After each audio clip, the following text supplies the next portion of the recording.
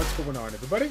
It's Childish. We're back at it again, coming at you with another video for Skylanders Ring of Heroes. It has been not even 24 hours and we just got the big update drop from Comp to us introducing the Hall of Chaos. So I have gathered one of my good friends and fellow Twitch streamers for the Skylanders community, Aznzc, to help us out with a couple of tips for you all in order to get you started on this dungeon real quick here. Aznzc, how are you doing today, man? I'm doing well, Childish. Thank you for having me on this collaboration. It's a pleasure to have you, my man. As you already know, we talked about it a little bit on the side. I love collaborations because we get a lot of smarter people than me on our channel to help you guys out, get you caught up when it comes to progression here. So the Hall of Chaos, it just got introduced. We have two new dungeons, the standard dungeon as well as the extreme dungeon, that can drop for us some really nice items. For the standard one, we have the cubes for specific elements, in addition to the 3-star new fragments for the bosses, right? The new villains. And then for the extreme dungeons, I believe we have a chance to get ourselves some new shards, some regular shards out there. So let's go ahead and talk about you, okay? Let us know, how did you get involved into the Twitch community when it comes to Skylanders? How long have you been playing these games? So I've been playing Summoner War, a little bit of background about me. I've been playing Summoner War about 5 years now. When this game was officially announced, I thought, you know what? Hey, I'm gonna give this game a try. So just been streaming since the launch, and I'm one of the top players in this game. Every week, I'm currently level 49. I'm in the guild called Ascension. We finish around top 50 every week. And hopefully, I'm completely free to play, and I make content for just the free to play player base. Which is the bigger part of the bigger part of the community. So I'm actually really excited for this because, as you guys know that follow me on YouTube, there is a ton of different options, different things you can do in this game. I feel like it's like I got the daily chats that never ends, right? So we brought you on board to kind of give us that narrow-minded way of thinking so that we can go ahead and figure out what we got to do in order to take full advantage of this Hall of Chaos. So let's start out with the standard dungeon, okay? What is your number one tip to get us rolling with that? So for the standard dungeon, we want to really focus on one type of element of cubes. For instance, if you want to power up like Boomer, you want to focus on fire or magic cube. For instance, like this one right here. This is fire and magic cube, right? So we want to do something along focusing on that. And if you want secondary, if you want to get the villain you want, if you want Pepper Jacks, then you would do a fire, magic, Pepper Jack dungeon. But then one thing you need to keep in mind is you want to pick a bonus element, because right here on the bonus element right here, you do get a 50% attack, defense, and HP advantage. So it will help you clear this content, this dungeon, a lot quicker. So for example, right here, it's a fire bonus dungeon. If I'm using fire DPS monsters, then this will help me clear this level a lot easier. Gotcha. And so when it comes to like the standard dungeon, like I said, we got the option of specific cues in addition to getting a specific 3-star villain. So if you had the optimal choice, right, you're going to be looking for that cube that you're looking for the right element, in addition to the villain that you're looking to work on. Let's say that's not an option here. Are you going to be one to recommend for the free-to-play community to focus on the cube versus the 3-star villain, or which one would you go for as a priority? I would focus on the cube because I think the talent skill up is more important than the villain, because even if you summon the villain, you still have to invest in the skill ups, and majority of the community already skilled up Broccoli Guy, and a lot of these villains really overlap. Sure. And due to skill up limitations, unless you're buying a bunch of packs on skill up packs, there isn't really a point in investing in a new villain when you already leveled up Broccoli Guy to, let's just say, 5 level or 6 level, you know? Right. And one thing that you mentioned, I don't know if it's just the extreme dungeon when we were off camera, but when it comes to these dungeons, even if we can't clear the farther we can get on it, means we're gonna get a little bit more rewards, like when it comes to shards or whatnot. I know we're kind of jumping the gun when it comes to the extreme dungeon, but for standard dungeon, is that the same? Is that the same mechanic there? I think it is, but the standard dungeon is fairly easy, so Okay. I wouldn't worry too much. But the the bonus elemental really help if Okay. you are really lacking in um, a lot of DPS on your unit and a lot less further in progression. Okay.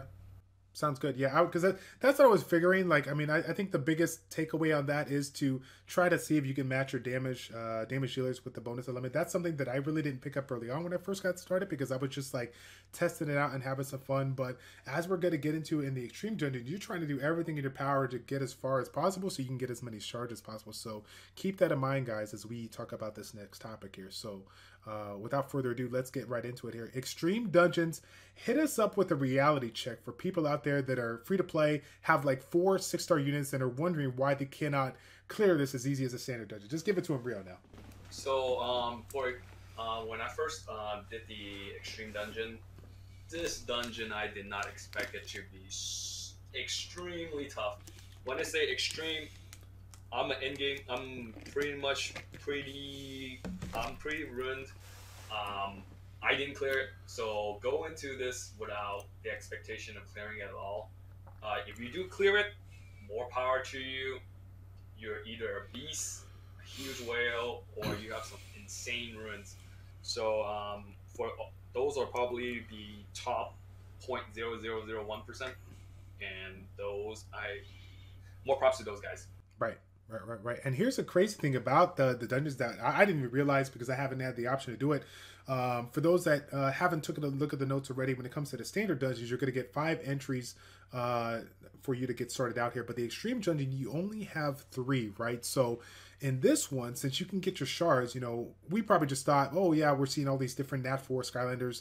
But believe it or not, guys, you can actually have a Nat 5 dungeon open and get yourself those legendary shards that you need to either summon or potentially, power up one of the Nat 5 Skylanders that you're looking for here. So for somebody that's free to play, obviously Nat 5 shards seem very, very nice to do, but are you going to go? Is that what you're trying to do? Are you just saying, hey, I'm just going to do the Nat 5s, or am I just going to do units that I'm focused on, like Nat 4 ones that I'm focused on? What's your kind of plan of action there? So so a lot of the free to play players, there is Nat 5s that you could potentially pick. If I go down this list right now, there is only one Nat 5, but even the Nat 5s, there is priorities. I'm sure everyone is able to see. The priority should be the light and dark. Those are more rare. Of course, those should be your first most priority, and then second should be the Nat 5 that you're trying to focus on building. So if you see that you want to find, if you see that in someone that have that in a channel that you're in and you really need that, you're gonna have to ask, hey, can I add you? Let me you, because potentially 10 shards is a lot. Yeah. Compared to how you can only request 1 shard per day in the guild request. 10 shard, the maximum amount that you could get for clearing, is absolutely insane. Right. That's Right. borderline broken, I would say. That's 10 day of work saved for you. Even the arena omni gems is 2-to-1 ratio. You're getting like almost literally 20 piece of omni gems conversion, which is, I think, is pretty for the amount of effort you're putting in. Sure. Yeah. Just to, hey, I have that, and you just have to go in and try to clear it. And when you're targeting these Nat 5s, by the time you enter these stages, by the time, even if you get to the second stage is pretty hard already. If you could clear that, then you're pretty good. But if you don't, you almost minimum guarantee 5 shards. Gotcha. Gotcha. Some of the mechanics also when you're fighting the bosses, you want to swap out your teams. Okay. It's similar to Mirage Tower, where if you swap out the teams, your team heals. So keep that in mind. Um, and I would also bring a healer and cleanser because the fight is really long. The fight that I went into the extreme dungeon, I fought the whole 5 minute. I was only able to chip the boss down to only a third of his HP, Mm-hmm. or almost to a half. So you expect a drawn out fight. If you Right. go in using a full YOLO team, you're probably gonna wipe on wave 2, like stage 2 of the boss. Mm-hmm. So I highly recommend bringing a healer. Okay. So definitely your whirlwinds, your deja vu, like jetpack is gonna get a lot of playing time. Gotcha. So, and that's what I was just about to ask you. Like, what are obviously there's some people out there that have followed, a lot of different content creators or recommendations and whatnot as far as like your typical, start out the game, build your, kaboom, your enigma, your stealth, whatever. Not a lot of people were focused on healers, maybe outside of like a hot dog if they weren't super lucky with like a really strong support unit. But like for you, outside of those 3 units, could you recommend? Out of one of those, let's say if the free to play community is watching right now and they're like, what is going to be my number one best option for a free to play player to potentially build for this dungeon? Which one of those support or healer cleansers you would recommend and why? I would highly recommend Whirlwind because it's you could awaken +5 6-star. It's you can farm it up in, if you're extremely hardcore player, you could get it in 2 days. If it takes a week, that's also fine. So, and you don't really need skill ups for Whirlwind. You get a good cleanse and you get some heal. Gotcha. Okay, sounds good. One of the things that I want to talk about that we hit up a little bit earlier in the video, the introduction of talents, for the standard dungeon and the cubes that we can obtain, right? When I think about most of the free-to-play players and the common mistakes they made, we see these cubes, we like them, we get them, and we just are like, oh, I got 14 different Skylanders, but I just want to put a little bit here and there into all of them. But as we've talked about, previously, you provided a lot of educational content for me, throughout your streaming and whatnot. One of the things that you've recommended to your community is really, consolidation of, the units that you're working on the runes, and now kind of moving forward to this Hall of Chaos. Now we have to focus on specific, units and abilities that we want to put into the talents or put your cubes into the talents on. Is that correct? Correct. So, like we previously said, for the dungeons, since we're focusing on one element of cubes, we will also focus on one specific element for talents also. So, for instance, if you were farming the fire and magic cubes, we will scale up either only fire type monsters or magic type monsters.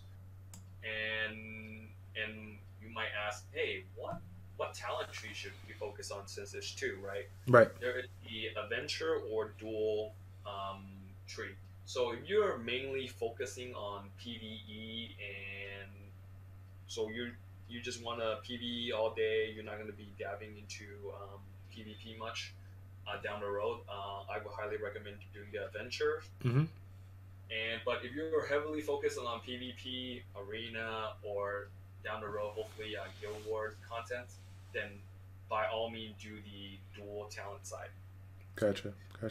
So ideally, I would focus on, when you're clicking on one of these, I will focus on the offense skill ups, because you might ask why. Well, the more faster that you clear content or you delete the enemy, the less there is for RNG or the AI for it to screw up in PvE or PvP. So majority of player currently use a lot of the bomb units. Right. And the attack up, skill up is probably the most optimal, I would say, because then you kill the enemy quite faster, less RNG. Simple as that. Right. And then when you think about it, like for some of us that are still working on trying to get those 3-star clears, and again, it's super, super close to that 3 minutes there. Obviously, that's going to help you out. Now, one of the things that we got a chance to talk about, again, prior to the recording is that you've actually already, collected a fair amount of cubes and have already put forth some of those into your attacks. So, what's your thoughts on how it scales, overall? So I did a few skill ups. I tried a fair amount of a different element. I did some life, earth. I did some fire and magic, and I also did some water and tech. The skill ups are the numbers are for attacks. Level 1 is 15. Level 2 is 31. Okay. Level 3 is 46, and level 4 is 62. So they scale basically almost similar. So basically either plus 15 or plus 16 so far, and so and the cube cost goes up quite a bit as you scale them up.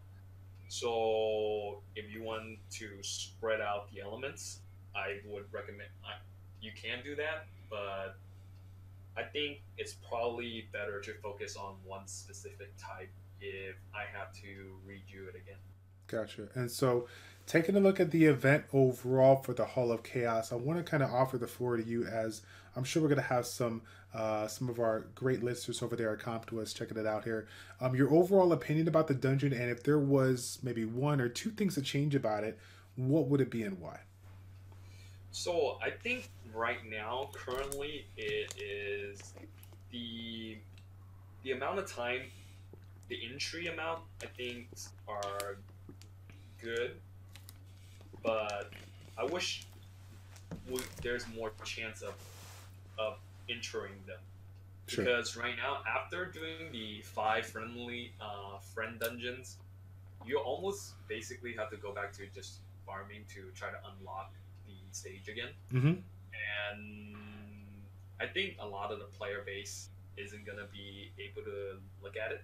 I mean, to be able to grind nonstop in order to rediscover these dungeons. Right. I wish there was more chance of them just dropping, Sure. or there should be like a, how do you say it, more chance of you getting them. Because I've been farming all day, I only discovered like two, so and that's over like 500 to 1,000 gems. So Yeah. that's the chances of discovering is pretty low. Okay. And how about the limitations from like the standard to the extreme? Do you feel that it needs to be more, or given the fact that you can get up to 10 legendary shards, if they go for any more than that, maybe that would be too much, or devalue the actual net buys? What do you think about that? I think right now, three entry is, I think, is pretty great for the free to Hmm. play community if you utilize it efficiently. Okay. But the difficulty of the dungeon is fairly hard to in order to get the 10 shards. It's almost near impossible Right. right now. I'm not saying it's not possible, but it's really hard for the free to play folks. So I think it is at a good spot right now. Okay, good deal. Well, I have some fun questions for you that I just kind of want to know off the topic here. Obviously, you already know how focused we need to all be when it comes to the Nat 5 dungeons. Out of all the ones that have that are available to you right now, which one is like the one you're working on? And is it for PvP, or is it just you want to do quicker clears for PvE? What are you currently working on? Currently working on, I right now, if I have the choice based on my list, or is it just in general? Yeah, just in general. So in general, I am trying to work on free to play units. I am the Nat 5 I'm working on is Wildstorm. I get that from Arena. Okay. I buy that out weekly since I do all my gears. Top 50, so Yeah. I get all 18 pieces. I get all the Omni gems from the shop, Arena shop, and then I also am gunning for Tri-Tip. It's in our guild shop, Okay. so that's also 30 pieces that we could get almost up to per week. So I've been doing Tri-Tip. It's another free to play Nat 5, and then I've been also requesting those Wildstorm from my guildies also. Gotcha. Cool, cool. And one of the things that you may note here about the like Nat 5 dungeons, obviously a lot of us have been playing for almost what 7 8 weeks now, and so we've been collecting a lot of legendary shards, right? Legendary fragments that we can use to summon units after we get our first 50. Now with the opportunity to get those LND Nat 5s, out of the ones that are currently available in the game, if you had to recommend, say, hey, free to play players out there, out of all the LD ones that are available, if you wanted to invest your extra Omni gems into it, which one, like of the LD Nat 5s, would you go for and why? I would have to be for the light. I have to go with Astro Blast. 6 second cooldown. I still have nightmares getting deleted by Astral Blast. 6 second cooldown AoE skill. Gotcha. That is borderline the most broken skill in this game. And there's nothing else I can do to say. well, how about chain reaction though? Doesn't chain reaction have that 3 second cooldown that's like super OP or what? Yes, that 3 second cooldown is really OP. Another whale player, Megaric, have tested that. The scaling isn't as great, and Astral Blast being a neutral monster, you are almost guaranteed that you're doing full damage to everyone. And you also get that passive where if you kill a dark unit, you instantly get a cooldown. So you basically Astral Blast opener with the Spitfire passive, you almost guarantee doing like 10,000 damage AoE on everyone. So I think that's not fair. So, but it is what it is. Gotcha. And then another monster I would highly recommend is Starcast. Yeah. I've seen a lot of high arena players using Spitfire lead with the Starcast. 6 second cooldown AFE skill with 50% ignore defense. Right. Even with the current runes that we have, I've seen a Starcast one-shotting all my 10,000 HP units. So in a 6 second opener, I think that's pretty broken too. So skilling that up would make that unit super OP also. Gotcha. Cool, cool. Yeah, I was always curious about that, so I wanted to do. Now, we talked a little bit about PvP there. Since we did it, why don't we go ahead and open up into that current arena event that we got going on now? We can obtain 40 points a day for the next 2 weeks here, so we're going to be able to get 560 points here. So some of the choices that we got available are going to be Nat 3s and Nat 4s. Now, let me ask you this. Obviously, some other people are going to be working on specific units, so they'll go for ones over another, but if you had the choice, I mean, is it just going to be, go for the Nat 4? Or do you say, hey, I see Boomer in there, let me make that a priority, or I see another 3-star unit, let me make that priority? What's your take on this event? What do you want to do? So since we have 560 points total out of the 14 days, so either you could buy 14 Nat 4s or 22 Nat 3s. Okay. If I had the choice, I would highly recommend getting the Nat 4s since these are all boss stages and those are limited entry and you get a limited amount of shards. Whereas the Nat 3 and the Nat 2s on this list, those are all farmable units, and I don't think you need to waste all your precious points that you earn per day on this. Right on. Yeah, because I was curious. I mean, we're going to be doing our gears anyways, just to kind of clear and get ourselves like the daily rewards and stuff like that, and of course the Omni gems every single week, in addition to the Nat 5 Skylanders that are available if they're going for that. So we're going to be able to collect that and take advantage of that. So I was curious about that. But as far as the overall content goes, thank you so much for providing the information here on the Hall of Chaos. Once again, guys, if you have not got a chance to check out ZC already, I'm going to leave a link in the description down below so you can go ahead and stop on by. He literally is getting ready to stream just in a couple of minutes at the time of this recording here. It's super late right now, but he's a Pacific Coast streamer that makes a really, really good content on Twitch. I encourage you guys to go ahead and check it out. Any last words you want to share with the community, boss? Yes, thank you, Childish, for having me. Thank you for collabing with me on this video. I'm usually streaming 8 p.m. Pacific time. You guys feel free to check that out on Twitch. I stream almost every day. Okay. I'm one of those daily grinders. Yes, just drop by and say hi. Right, yeah, and in this day and age right now, with the limited amount of content we got, I think this is the perfect time for some of you guys that are checking us out on YouTube. Come stop by on Twitch. A lot of the questions that you generally ask in the comment section down below, sometimes I answer them within an hour, sometimes it's like a day, right? So if you have the chance to log in and just hang out with us when we're streaming over there, we can get your questions answered as soon as possible, because as you guys already know, all we're doing is simply grinding right now. The grind never stops, as we would say. So but yeah, that's gonna be it, guys. Thanks again for showing your support and watching this video. If you did enjoy this video in any way, shape, or form, please give it a thumbs up, and we will see you both all in the next one. Take care.